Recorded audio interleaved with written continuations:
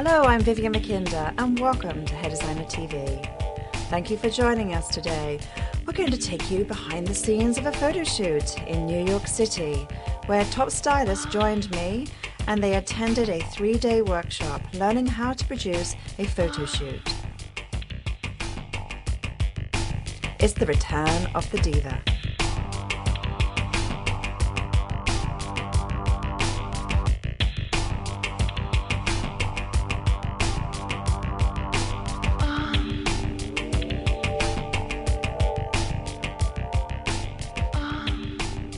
When I was asked how would I describe this collection, I came up with one word: expensive. Everybody wants to be somebody. Everybody wants to be somebody. Everybody wants to be somebody. Everybody wants to be somebody.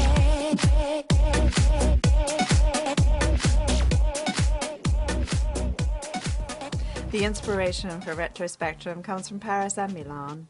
The icon designers used in this collection, Chanel, Christian Dior, Louis Vuitton, Yves Saint Laurent, and Armani, are the powerhouses of the fashion world. An inspiration from the 40s and the 80s with a modern twist is where this collection takes you. The important aspect of this collection are the textures, the big shapes, the return to reds. From editorial runway, this avant-garde will once again trickle down to Main Street, celebrating new silhouettes and the return, yes, the return of the shoulder pads. Are you ready?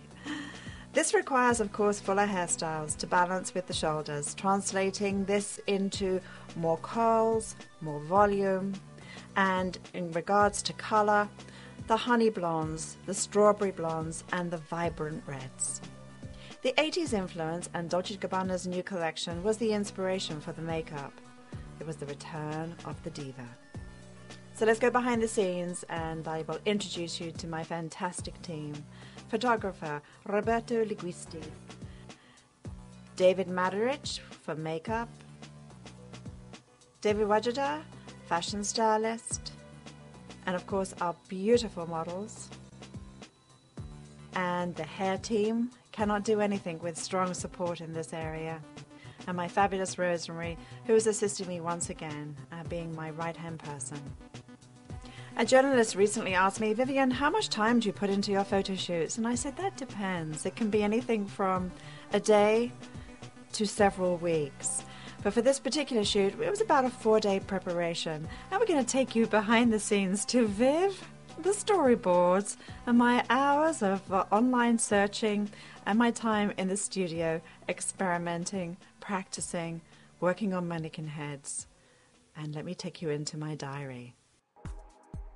Okay, so this is my 1920s set. Oh, I've got a roller on me. Right now we're talking about wigs and how you work with wigs for the studio. So meet the gorgeous, delicious Brian. He's actually playing out for the blonde Jesus, the Nordic Jesus. So true. Pleasure really to meet you all. And then look at his hairline.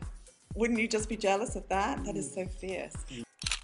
Hi, well I've been in here now for about 8 hours messing around. My shoulder is hurting me, so I've got ice on it. No, I'm not looking like a football player. Well, actually I suppose I am, but anyway. I think I've got one hairstyle I like now. I did a rope with this and then brought it forward, so I think this is really very, very cool. I'm really liking this. I just threw her on the floor and I actually think she looks a lot better. I think it's called Loosen Up. Slowly getting there.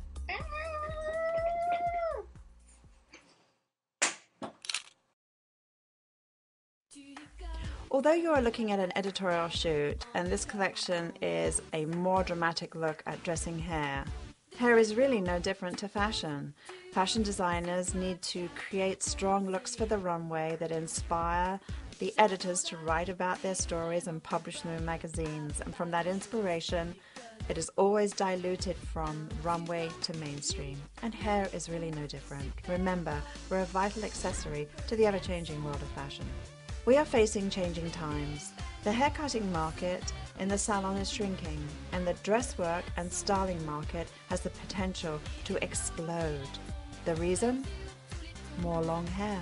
We need to address this shift and offer long hair clients another reason to come into the salon. For day casual, dressed editorial looks. This is the next expanding market. Don't let the slowdown of clients visiting the salon deceive you. There are trend challenges taking place before our very eyes that are far greater issues than the economy, and we need to address them today.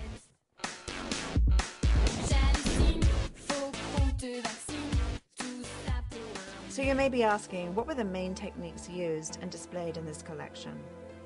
There was a big focus on 40s and 80s hairstyling, interpreted with a today twist. Hair was sweeping off the face in round shapes with lots of a texture. I added texture by curling and crimping the hair at the same time, which gave me a printed curl. I used hair extensions by Hair You Wear to increase the fullness, and in my number 1 image, I created a classic French twist. This is a rope braid, sweeping into a curly back. So I have the sense of a little halo effect around the face with a lovely 1940s silhouette on the other side. I love asymmetric shapes, I just think they're so flattering.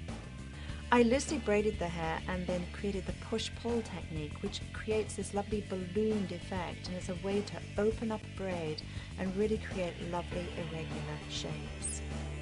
The inspiration here was Betty Davis from the 1940s, returning to a style that has very strong finish. A short layered haircut with a very strong bold fringe, very smooth in my finishing in the front, and then curling the hair with a very small curling iron and expanding the back for lots of volume. I call this my braided diva. This was a blend of hair extensions, braiding the hair into fishtail braids, and then sweeping them around the head just to really create a lovely irregular effect. And here again, I was ballooning the hair to make it open and expand. And this wonderful texture that I have in the hair takes very fine, slippery hair and just gives it so much volume. So think about this on a commercial level. You could take someone's hair and tie their hair in a very simple ponytail. Keep the front very simple and clean, and then crimp the back of the hair, and then do a very, very simple little chignon using the same technique. I call this my smooth rocker. Once again, showing an 80s into a 1940s feeling. This architectural roll was achieved by setting the hair on hot rollers, back brushing, and then smoothing the hair over a hairband to get this beautiful volume and shape. This is a variation on an architectural roll. The hair was once again set with hot rollers, smoothed over a hair pad, and then the back was pinned into a very tight roll, giving a beautiful architectural look. Curly rock and roll. The front of the hair was set with a curling iron and back combed into a pomp.